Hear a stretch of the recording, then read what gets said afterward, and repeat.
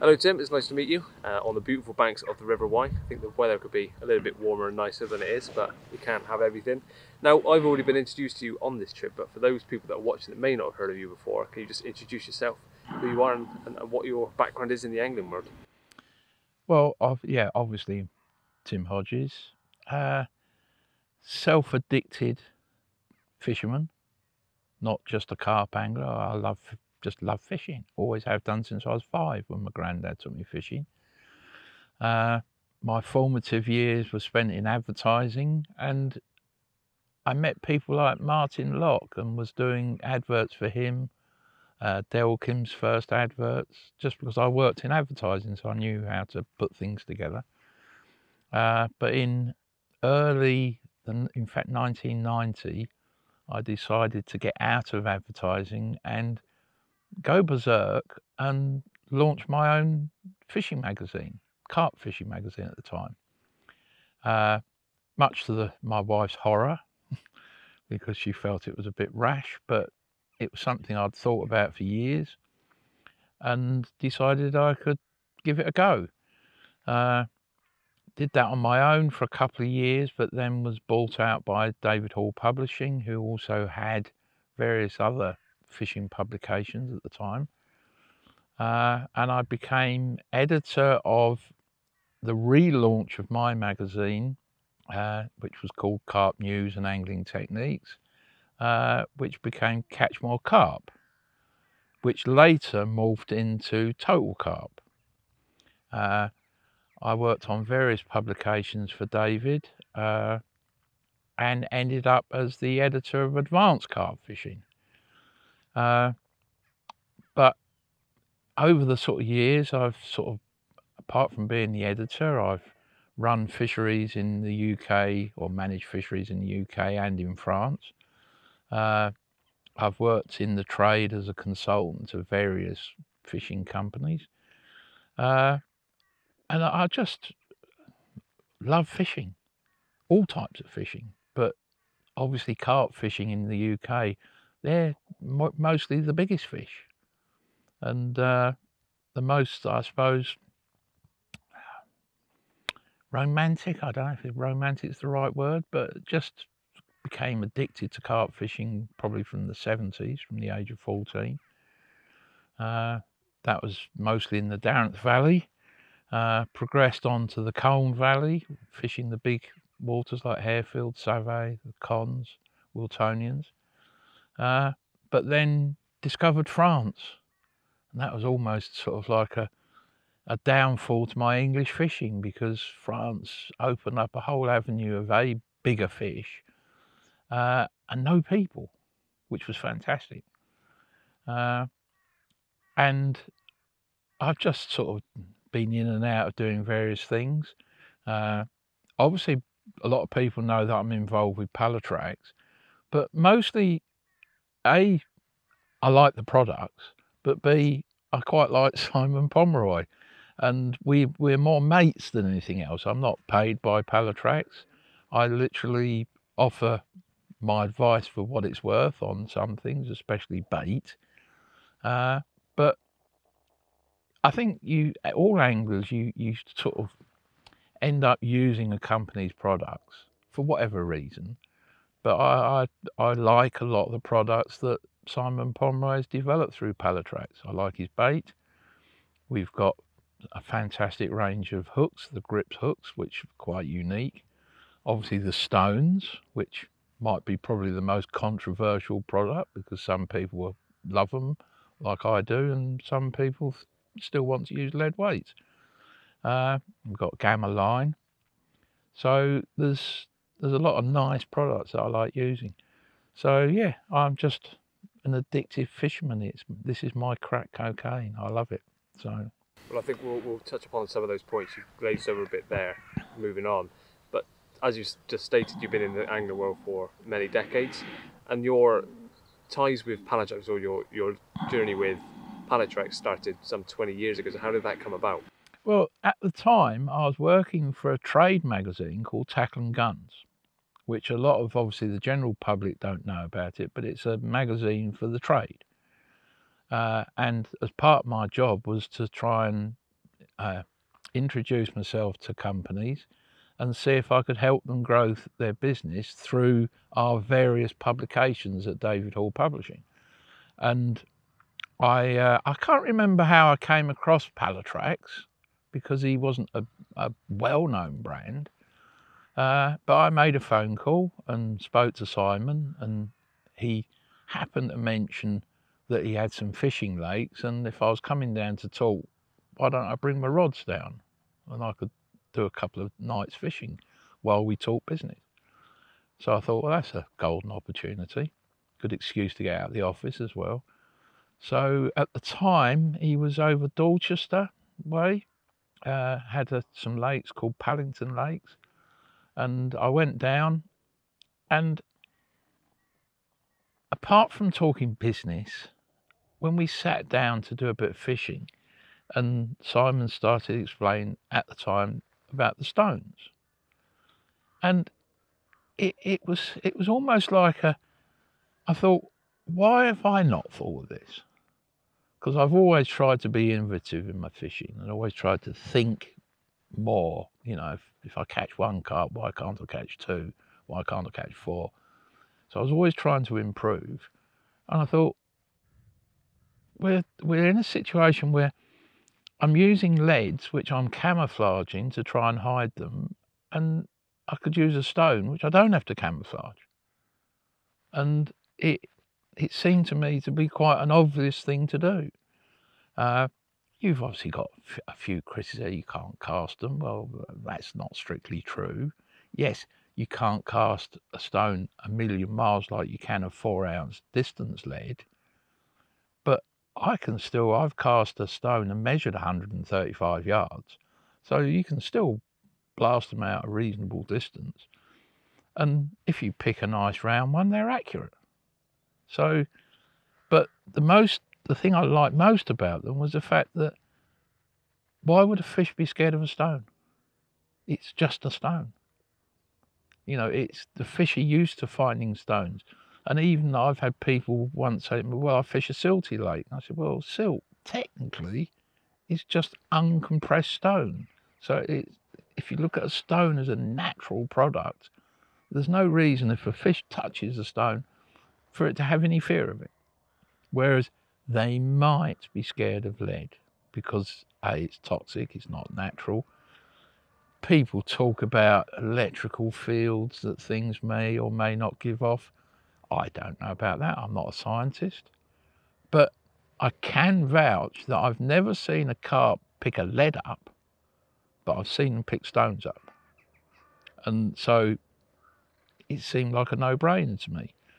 And then our journey carried on, and at the time he had a pattern of hook which was called the Hook, barbless, which I've always been a big fan of barbless hooks. I mean, I could go into detail about why, but at the moment, and I thought, well, I quite like these. They were strong and sharp.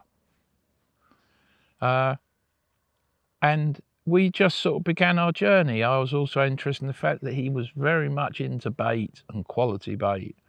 And I've been making bait since the 70s, when I first discovered that, or Fred Wilton discovered, you know, boilie mixes. And I really got into it. And I always wanted to develop the next big thing.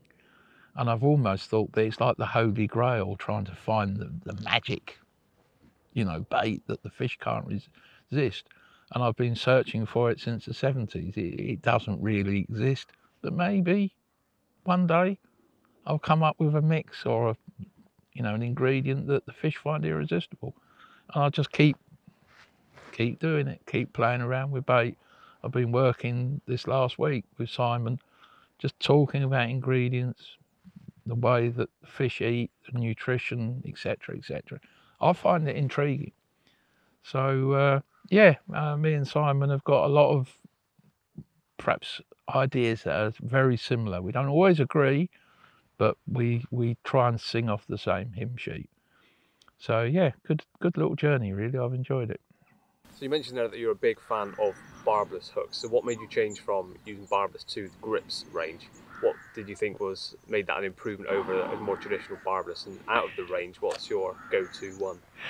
Well, firstly, I've always been a fan of barbless, right? Because I did some tests. I'm anal about fishing enough to want to do tests, to make why things work, the physics. And I tested how much you need to pull on a hook to make a barbed hook enter a piece. I was using pork rind at the time, compared to barbless. And on average, even a micro barbed hook takes at least 25% more pressure to pull it past the barb. Because let's face it, until a hook is into the bend, it's not really in properly. So I was actually once fishing with Danny Fairbrass, and we were fishing a lake in Milton Keynes, and he bumped 3 or 4 fish on the trot, and I was landing fish, and he couldn't understand why he was bumping them. And when we landed the next fish, we realised that the fish mouths were so hard, because they were gravel feeders predominantly, that I don't think his hook, because he was just picking the rod up, starting to play them, and the hook just wasn't penetrating. So I've always liked barbless for that reason. It penetrates quicker and easier. And then a while back, Simon showed me this new range of hooks, the grips. And you've got a bit of both. So you've got barbless, because there isn't technically a barb. You've got these little serrated edges on the inside of the point, which appear, I don't know the science, and it's hard to prove anything or disprove it, but they appear to help hold the hook in position, but without, as soon as you release the pressure, the hook comes out very easily. So there's a lot of technical stuff there that it's very difficult to explain to anyone. But also the point on these hooks, where you've got the cutting point, is exceptionally sharp, exceptionally strong. I found that they didn't blunt easily, because there is a lot of hooks on the market now that are very, very sharp, but blunt, almost they're single-use hooks. And I suppose I'm one of those people that goes, I don't want to keep retying rigs and messing about. I want a hook that stays sharp. I'm not a fan of sharpening hooks, because I think quite a lot of the time you're damaging a hook more than you're actually sharpening it properly. Because unless you've got a microscope or a big magnifying glass, you can't really see what you're doing. My eyes aren't good enough. Maybe young people have got better eyesight than me. But going back to a pattern, I really like the wide gapes, because I'm a big fan that they've got a slightly beaked point, and you've got a wide gape, obviously, because that's what it's called. But if you look in nature, every single animal or creature in nature that has to catch something to eat has got curved claws or curved talons. They don't have straight ones. Straight ones are good for stabby, but for catching, anyone who's got a cat knows if they claw goes into your trousers or your jumper, they're a bugger to get off. So obviously, from that point of view, it seems to make sense to me. I'm not a big believer in that fish hook themselves on ejection, so I'm not worried about, a hook hooking the fish on ejection. I believe that they hook when they move off, and your hook link tightens to your weight, and the hook turns and grips. So from that point of view, wide gapes make a lot of sense. And if you actually look at the eye on a wide gape hook, it's slightly inturned. So when you tie a piece of line to a hook and pull on the eye, the actual curved point is pointing at the eye. So as you pull it, it makes that hook point turn towards the eye. So you're actually pulling in a direct line, which is similar to the curved shank. If you look at a curved shank hook, the eye is in line with the point. So when you pull it, you're pulling on a level plane to the point, so making penetration easier. if you look at a normal U-shaped hook and pull on the eye, the actual hook point tilts. And again, I've done these tests. So I want to be pulling along the plane. I don't want a hook sort of skidding along the flesh. So wide gape fits most of my fishing, regardless of whether it's a chod, a zig rig or whatever. I can use a little bit of shrink tubing if I want to change angles, but they're great hooks. Caught me a lot of fish. Well, moving on from the hooks, you did mention that you've been behind the scenes with Palatrix for a long time and quite a lot in the bait world. Why do you think the bait is doing so well and has been so consistent for a long time? See, as I said, I've been making bait since the 70s, because I remember as a young lad seeing Fred Wilton and Bob Morris, who developed the first original boilie. And we were young kids, we were like 15. And we kept seeing these two guys, they were catching loads of carp and they were using these big round balls, and we just didn't know what they were. And it took ages to find out, and gradually the secret came out that they'd invented the boilie. And Fred Wilton's whole concept was it was a complete meal in a bait, which was reasonably new theory. And also because he only wanted to catch carp, instead of using paste baits, which we'd all been using and getting pestered with bream, tench, roach and whatever, whittling your paste away, he put a light skin around the outside. So it became a very selective bait. Now over the years, so we all started playing around. Now I know that I was doing things with bait. I didn't have a clue because I was a kid. And I didn't know anything about fish nutrition. All I knew was you had to try and make a high nutritional bait, HMV, high nutritional value. I didn't really know what I was doing other than you needed to try and find ingredients. I didn't know if they were good for the carp, they were bad for the carp. We didn't have the internet back then, so the research was difficult. I didn't want to go to the library and read books. That was for nerds. But we played around, and every time you made a good bait, and I can remember things like, you know, grinding up fish pellets because they obviously made sense if they were being fed to fish. And I'd like £1 for every mix I've made and thrown in the bin because it wouldn't roll, it wouldn't do anything. I remember when I first found shrimp meal, and I thought everyone was raving about shrimp meal, and I managed to find some, put it into a mix, made like 2 kilos of baits of fish, turned up at the weekend, started catapulting them out, and they were all pop-ups because I'd put too much shrimp meal in the mix. I didn't know that you could only add about 10, maybe 15%. It's the same with krill now. The modern version of shrimp meal is krill powder. And if you put too much in, you make a load of pop-ups because it's a very light, airy mix. Very good ingredient. But as I've progressed and got older and wiser, and we've got the internet, to me, producing a food for the fish, so it's not a lure, it's food that's good for them. So you had to do a bit of research on fish nutrition, and that's where the internet comes in. It's a wonderful thing.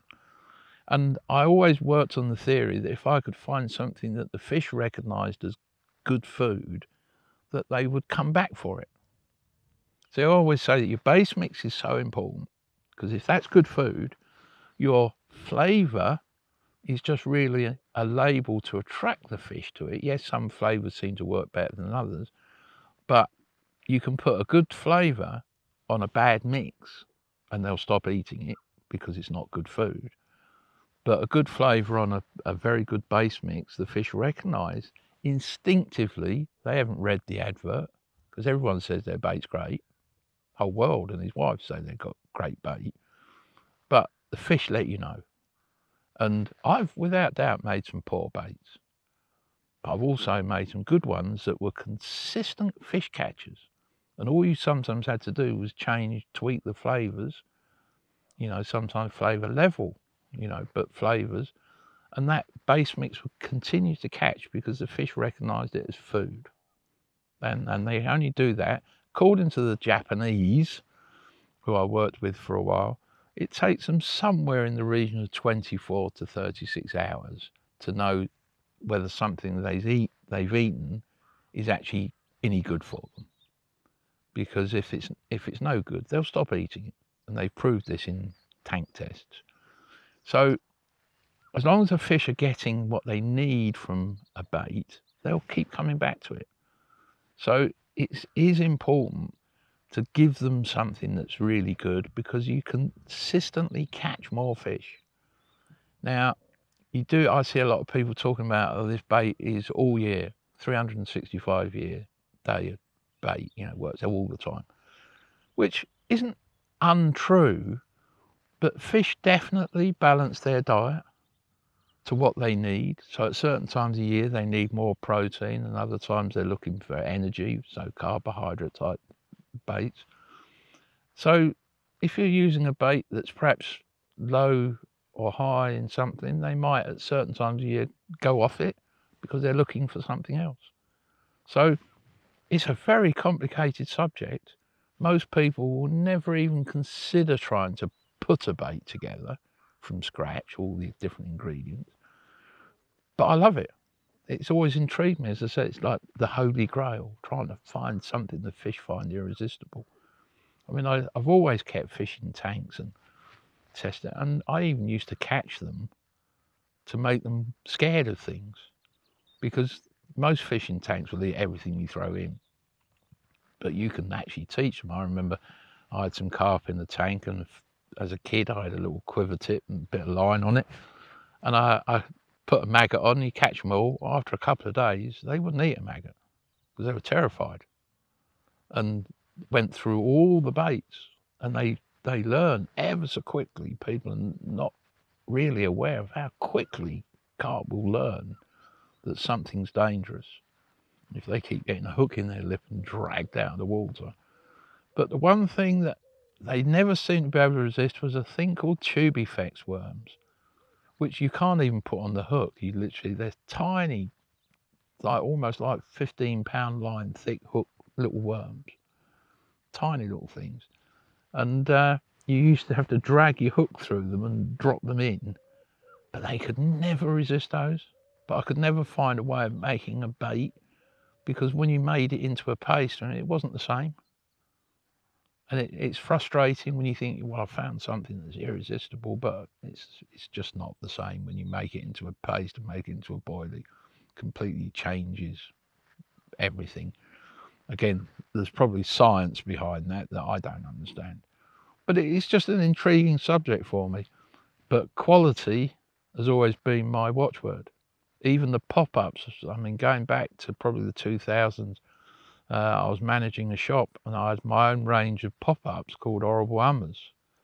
And the only difference between those and most commercially made pop-ups was I'd included a food content, because most pop-ups that you buy commercially got no food content. They're just nice looking, smelling, bright lures.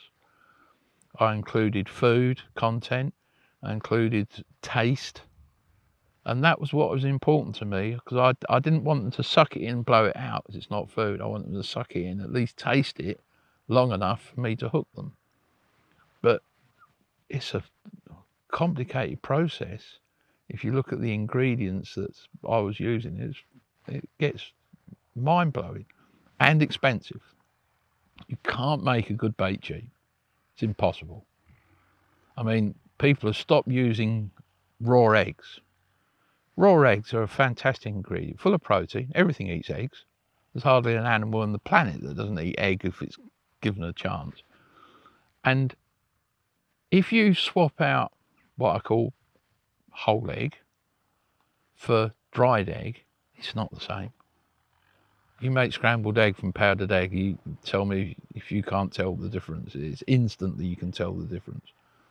And for whatever reason, I would only ever use whole egg, and where I can, free range eggs, because they taste nicer. To me, they taste nicer. So maybe it makes a difference for the carp, I don't know. But try and use free range eggs. I know some baits now commercially are made without egg at all. They're using other ingredients. and they're just not as good. I don't care what anyone says. I had, through the magazines, I used to be sent all sorts of bait to try and everything. And I used to, a lot of the time, because I didn't want to use them, I'd give them to my two lads who were fishing all the time. And they'd say, Dad, that bait's rubbish, I can't catch anything on it. And I can't stress enough how important good ingredients are. And luckily, Simon was of a like mind. Quality makes a difference. And when you look at some of the baits in the Palatrax range, especially recently, the multi-worm, which has no synthetic flavouring, it is just full of, as it's, the description says, multi-worm. You've got silkworms, you've got mealworms, you've got earthworms, and these are all ground up and added as the protein level and the taste. I mean, silkworm in particular, the Japanese rate silkworm highly for fish. I mean, a lot of the Japanese give them as treats to the koi carp and things, and they've got a very distinct aroma. And that multi-worm bait has caught so many fish, yet people smell it and go, this doesn't smell of much, because they're used to baits being really smelly. Get them out of the packet, go, oh, yeah, that smells nice. Well, does that mean anything? If you get a shrimp or a mussel out the bottom of a lake, it doesn't smell nice, but it's food, and fish recognise it as food. So, yeah, I like what Simon's doing. So I catch fish using his baits. I've caught a lot of big fish, and why would I? If I couldn't use Simon's bait, I'd have to make my own, and these days I'm getting a bit too long in the tooth to sit there for hours rolling baits. I find it very tedious, but yeah, it's quality over anything else. Now, along with bait and hooks, of course, you need a decent line to get fish into your landing net. Now, I understand you're quite an integral part of the exclusivity of distributing the Gamma line. How has that come about, and is it as good as it's made out to be? Well, again, if we go back to my time on the magazines, we obviously get, and you know this, you get lots of products sent to you to review and test. And I've been sent probably hundreds of spools of line. Now, but I also know that line is manufactured by a small handful of companies worldwide. So most of the lines on the market come from one of these handful of suppliers, because it's quite a complicated process to make reasonably good fishing line. And you look at these lines, and everyone of course says this line's the best line, it does this, it does that and that. But I know that they're basically very similar. Might be a different colour, you know, and they may have added something or other, but they're much of a nutcase. If you look at the molecular, we're going to get a bit of science now. You look at the molecular structure of line under a microscope, it looks like an elongated ladder. So you have lots of down lines with a few sort of like stretched out cross hatches. Now, when you take Gamma, now Simon first discovered this Gamma line, and I was lucky enough to go to America with him when we was doing a big show over there to meet the guys from Gamma. And they explained how it came about. And it came about through tennis string manufacture, which is made exactly the same way as nylon copolymer fishing line. But the tennis players, when the rackets got bigger, you know, all carbon fibre, and they wanted them strung really tight, and they were hitting the ball harder and faster. But some of them were moaning that because these strings had to be stretched so much, they had to use quite thick string, and then they started moaning that it was too slow through the air, and you think, oh, come on, how can that really fit? But it does, obviously, to a professional, it makes a bit of difference if they can just swing it faster. And some scientific genius said, well, you do realise that if we expose this copolymer or polymer to gamma rays, you can change the molecular structure and turn it from these elongated ladder-looking strings to almost like a landing net type look. So you increase the cells, the molecular cells, and therefore you make it stronger and more resistant to damage. So you suddenly can make it thinner for the same amount of breaking strain. And that improved tennis, I mean, we're talking about a company that's selling probably billions of dollars worth of tennis string. You know, it's far bigger than the fishing industry. And someone then said, well, you do realise that this is the same stuff that anglers use. So they experimented and realised that they could take any copolymer line, manufactured, doesn't matter who by, expose it to gamma rays. This is a simplified obvious version. And you improve its strength and resistance, its abrasion resistance, impact resistance. Everything about it's improved. So you end up with technically a line that's thinner and stronger, which then enables the angler, if you take the average 15-pound copolymer line sold, it's probably around 0.40 millimeters, give or take. The equivalent in gamma is probably 3.33 and it'll be a 23-pound breaking strain. So it's ridiculously stronger. And it makes perfect sense to be able to use a stronger line that's still thinner than 15-pound line. Especially if you're fishing for big fish and you need to cast.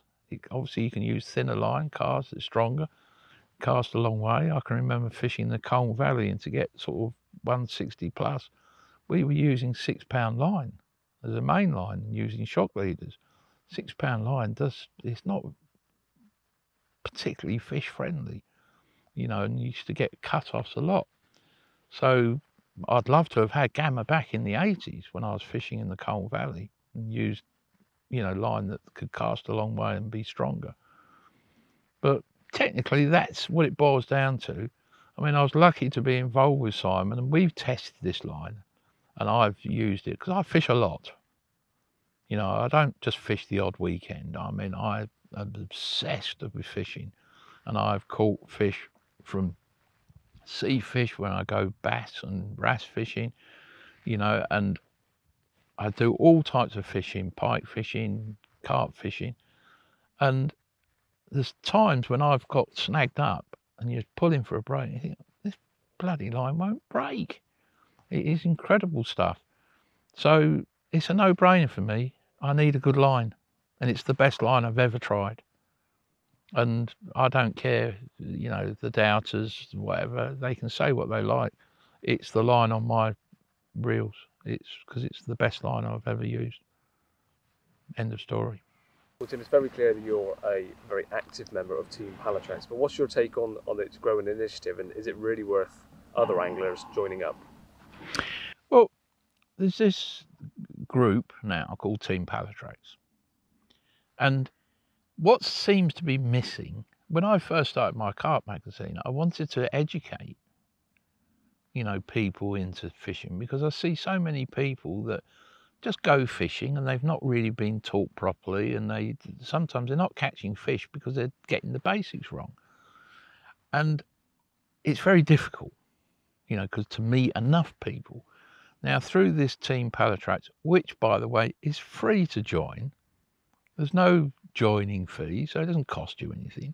It does open the avenue for discounted products. Yes, it's Palatrax products, but if you're going to get your bait and hooks with a slight discount, well, you know, you can't odds that. But the most important aspect of the team is it's a community where people can, through Facebook, they can ask questions without feeling like they're being stupid. Because for years I've done talks at carp shows and various meetings, and when you say, has anyone got any questions, no one wants to put their hand up in case they think it's going to sound stupid. But there's no such thing as a stupid question. If you don't know what a hair rig is or a boilie or whatever, then it's not a stupid question, just because everyone else might know. And Simon's always tried to say to people, look, just ask the questions, because there's all these team members who can throw their tuppence worth in, and there may be some conflicting ideas, but that doesn't matter, because, you know, as I say, I'm an obsessive angler, but I listen to other anglers because they might just have an idea that will make my fishing better. So just because they've only been fishing for 10 minutes, but they may have thought of something outside the normal box, because I think we can be a bit guilty sometimes of going down avenues because this is the way to carp fish, or this is the way to pike fish, you know, all the various forms, when sometimes just thinking outside the box can improve your fishing. But it's a nice community, and we desperately try to make sure that if anyone's getting a bit controversial from the point of view of slagging people off, which is a bit probably the wrong way to say this, but we don't want that in the team. We want people to be constructive.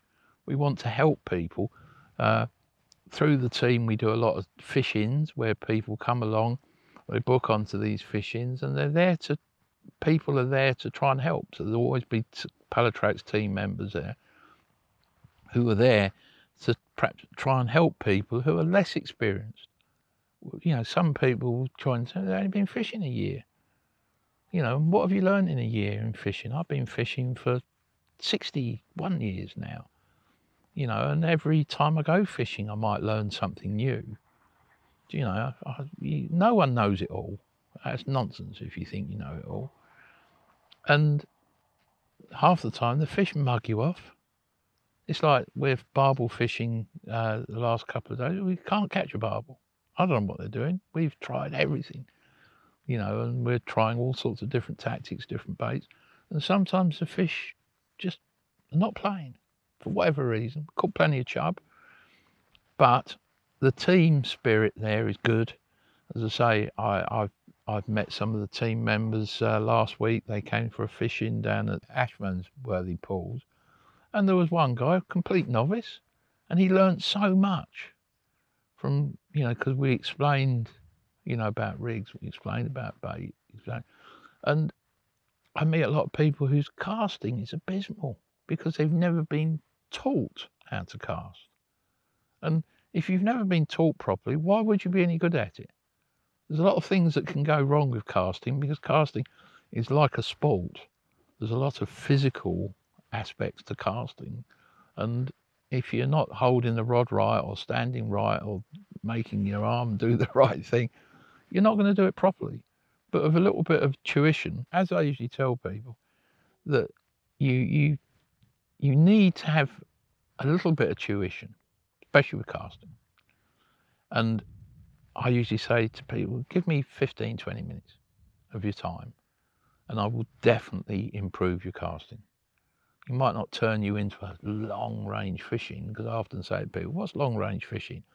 Usually 10 yards further than you can cast. So if you can cast 50 yards, it's 60. If you can cast 150 yards, it's 160. But technique, you know, and there's a lot of technique in casting, but accuracy's got to be the most important one.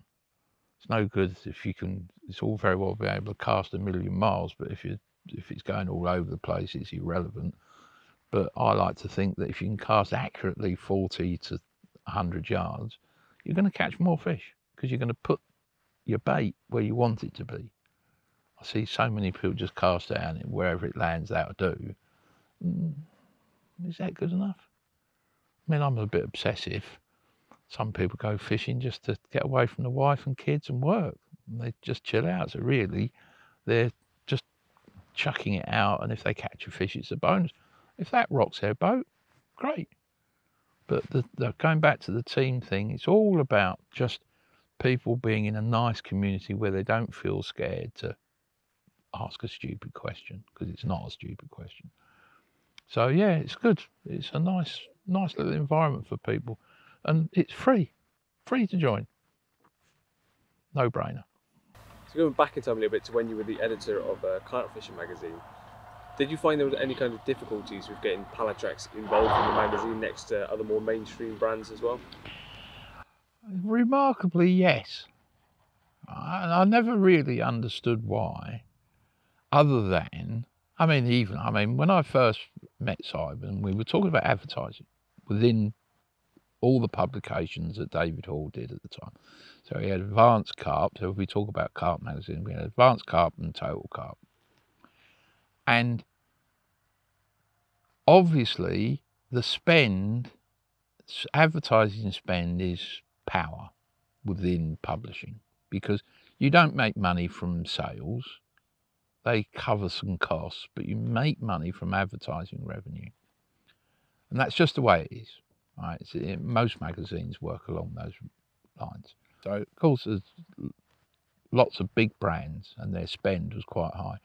But at the time, Simon was prepared to spend quite a bit of money. And the deal was that he would get exposure in the magazines. And as I say, I wasn't editor of a carp magazine at that point. I was working on tackle and guns. And I don't know why, but the editors just found it difficult, for whatever reason, to get totally behind the Palatrax brand. And it caused a few issues for me, because I'd sold a deal, and trying to get the editors to uphold that deal where we were getting, exposure for the brand. I think it's known as being, Simon's brand was as almost like a disruptor, because it was saying different things, whereas some brands were saying, this is the way to do it, and Simon was sort of saying, well, no, there is another way of doing it. So yeah, it was a bit weird. When I eventually became editor of Advanced Carp, it gave me, as the editor, an opportunity to help promote Palatrax. And it's surprising how there was just problems with other companies that, didn't want us promoting things that didn't sort of fall in line with their businesses. It was just weird, and I've never really understood why. But yeah, but the difference is that when you look back, say 20 odd years, I've seen a lot of companies come and go. Companies that looked like made sense, had good little niche products, bits and pieces, but they've all disappeared because they just couldn't quite crack that, it's almost like the cartel of the big ones. I mean, you go into any tackle shop now and look at the big brands, they've got massive wall space, and then anyone coming into the market has this little space, and it's difficult for them to compete, and it is very difficult to stay going. But Palatrax it's still there, because a lot of the products, like the stones, they do make sense. I mean, if you're going to be ecological, about how green the product is, and it's won awards for that, it makes sense. If you're going to say, well, yeah, I want to look after the environment, stone makes sense. Can't argue against lead. Lead's toxic. It is toxic. It doesn't matter what we say. I always say to people, you wouldn't give your child a glass of water that a lead weight had been sat in for 24 hours. You just wouldn't do it. Whereas a stone, it's just a stone. You could eat a stone. The worst, it'll come out the other end. But lead, you wouldn't want that going through your system. So yeah, it's a good product. Makes sense. We've got good hooks, good line, and bait we've already talked about, and the stones, they stand alone as an obvious product to use. And Simon and Palatrax are still here, and it appears getting stronger. Well, that leads me on to my next question, is that you've just stated that it clearly was a bit of a struggle in the earlier days to get people on board with the Palatrax idea and ethos. but it seems to be getting much more positive recognition now. Even from our videos, you're seeing there's people getting more on board with it, the team's page is growing, people using more of the products. Do you think that is the green route you just talked about, that people are becoming more aware of what we're doing as anglers? I think there's a bit of both. You know, everyone is now being told, you know, global warming and all these things, you know, and we're ruining that. Humans are ruining the environment. We know that. You've got to be mad not to understand that. So if you can do your bit and say, well, at least I'm not polluting the, you know, the fishing lakes or the land we're all in. I mean, I've run fisheries, Simon's run fisheries, my son runs Le Quay in France. Some anglers still leave litter. I mean, I've said to people at the beginning of a week, 24 anglers, you go, no one leaves litter, do they? No, no, no, no, no, no. And at the end of the week, we're picking litter up, because cigarette butts, they're not litter. When people say, chuck it on the floor. People, it's ingrained in people. They're not as green as they think they are. Line, just discarded in the bushes. People walking with a can, oh, just chuck it in the bushes, it doesn't matter. But it has got better, without a doubt, because you can't turn the television on now without something, you know, being talked about, you know, with green ecology. So yes, that has definitely made a difference. I think people are looking at the brand and saying, well, yeah, there's a few things there.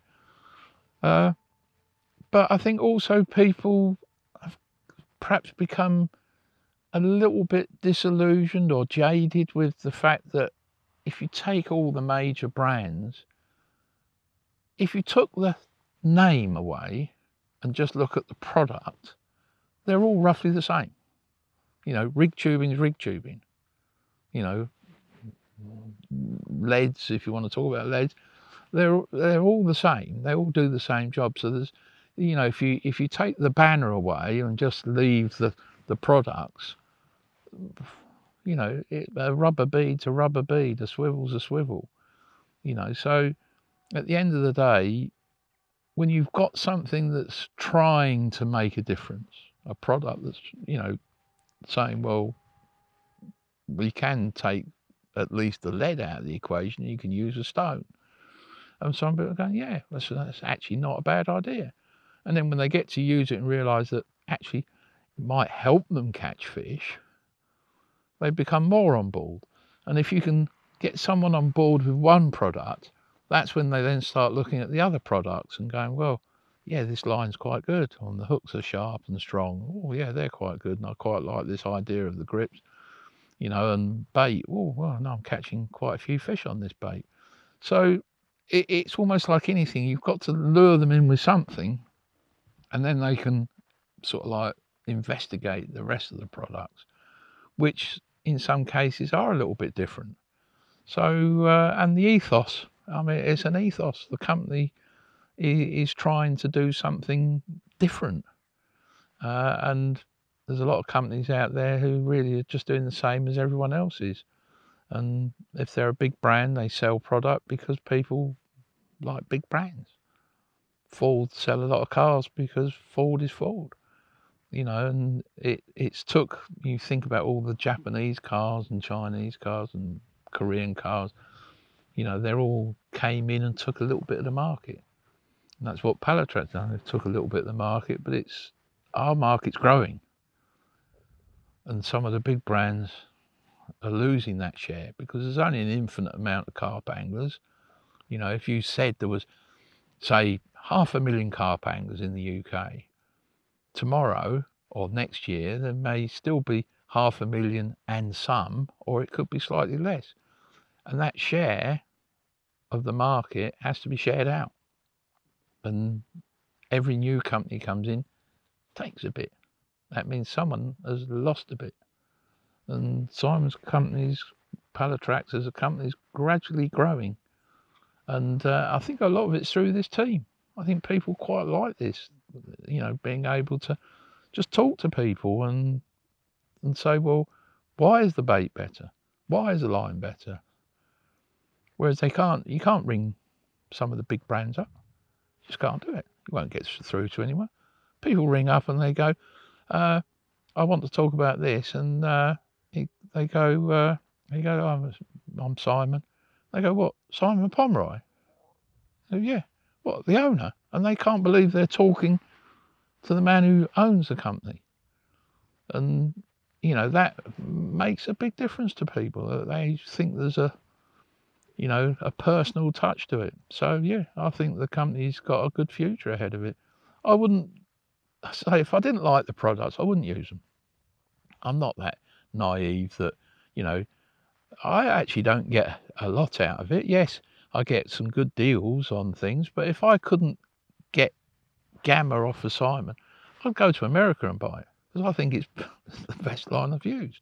I'd pay the import tax on it. And it's just one of those things where all my fishing life, I've wanted good products. So I used to make my own bait because I wanted the best bait. You know, I like nice fishing rods. And I spend a lot of money on my fishing rods and reels because I want the best. You know, just because someone offers you a cheap rod or a reel, you know, doesn't mean it's good just because it's cheap. And I don't want it just because it's cheap. I want something that's better than I've got. And if someone came up with a better line, I'd have to say to Simon, sorry mate, but this is definitely better. And I think he'd be the first one to admit it if it was. Yeah, probably upset him, but you know, I use products that I think make my chances of landing the next personal best, whether it's a perch or whether it's a carp or whether it's a catfish, whatever it is. I don't want to be let down because someone said, oh, have this, it's free. I'm not interested in that. So that's my whole philosophy on fishing tackle, really. Let's move away from fishing tackle then, because I've got one more question for you before I let you get back to your own fishing. You've run fisheries historically, but you've now seen Simon's place at Ashman's Worthy Pools. What do you think makes his fishery different to ones you've managed in the past or other ones that are available for people to fish? Simon's not in it for the money, right? So yes, the fishery has to help fund itself. So, but he can never have more than about 5 people there because they're only small pools. But the fish that are in there are stunning looking creatures. Not, you know, and they will grow. I mean, I've spent most of my life since the 80s chasing big carp, you know, through Colne Valley and going to France, you know, because big, you know, is wonderful. But you get to a point where you go, well, as it happens, it's also nice when you look at a fish and you go, look at that. That's a stunning looking thing. And it doesn't matter whether it's 10 pounds. I mean, I was up at Simon's last week and I was float fishing with a match rod, right? Match rod, that's an old fashioned thing, but a float fishing rod. And I caught a 15-pound linear and it was a stunning looking thing. And it was good fun on a float rod. But I was also catching these, £1 to £3. But all of them were beautiful. And you just think, well, I can sit and enjoy this because they're nice looking creatures. You know, I mean, France, right, when I first started going to France, the majority of fish we caught, they all look the same. And no scales. You know, a few along the back, they were just like almost like leathers, but they were big. You know, so, whoa, I mean, I've caught a 60-pound carp, whoopee-dee, really. But there's times when, you know, they say you've got to smell the roses along the way. And it's a nice place. It's in the middle of nowhere. You sit there, we're on the side of a valley, and you look out and all you can see is countryside. And if you hear noise, it's generally just a tractor. You know, it's not got busy roads anywhere near it. And the philosophy that Simon has is to bring those fish on, feed them well.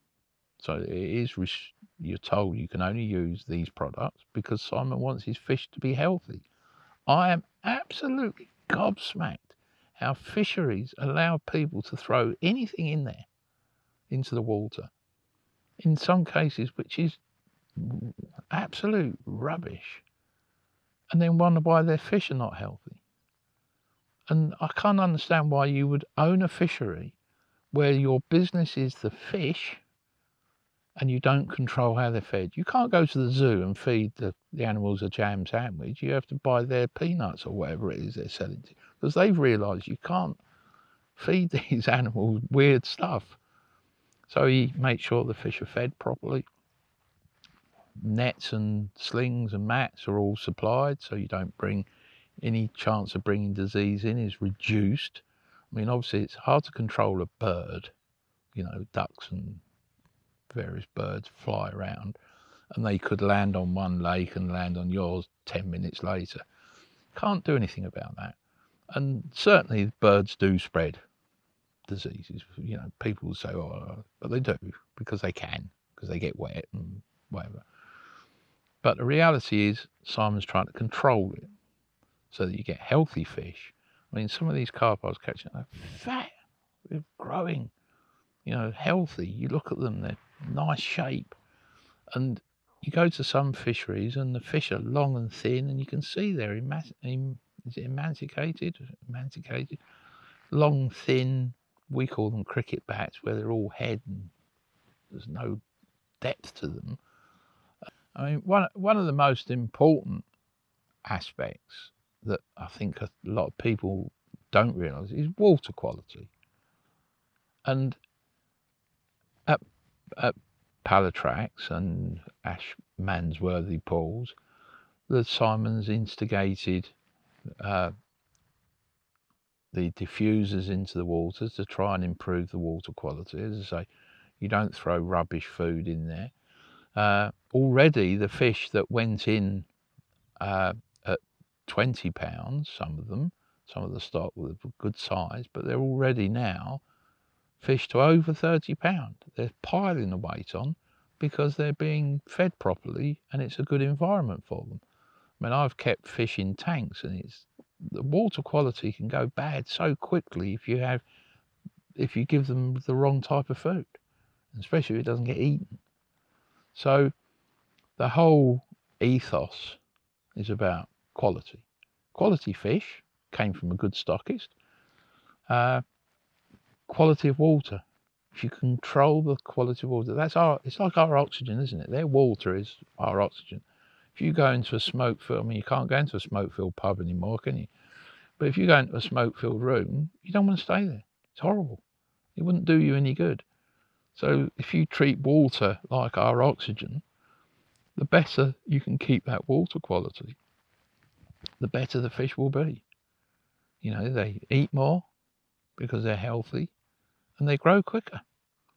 There's a lot of good facilities there for the people who want to come and fish. Showers, toilets, nice little cabin where you can sit and talk to your mate while you're having breakfast. Swims are nice. I mean, they've got nice flat swims where you can bivvy up. I mean, in the old days, we were quite happy if we had an umbrella and a chair to sit on. Now, of course, people want comfort when they go fishing. You know, they don't want to rough it like we used to in the old days. And you've got everything there. You can drive very close to where you're fishing, so you haven't got to walk miles. I mean, I've had to suffer that in the past. We've walked miles to get to wherever you want to fish. But yeah, it's just a lovely little place and being done properly, because it's not about pound notes, which a lot of fisheries are, you know. Lovely, thank you very much for your time and giving us more of an insight into your background with Palatrax and your background in general. I'm not going to take any more of your time up, so if you want to go get your rod back out and try and get some of these lovely Y barbel, or probably chub.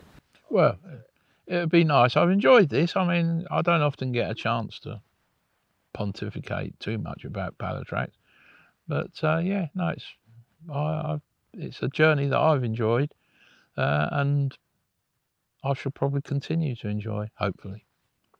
But thanks for the time. Cheers.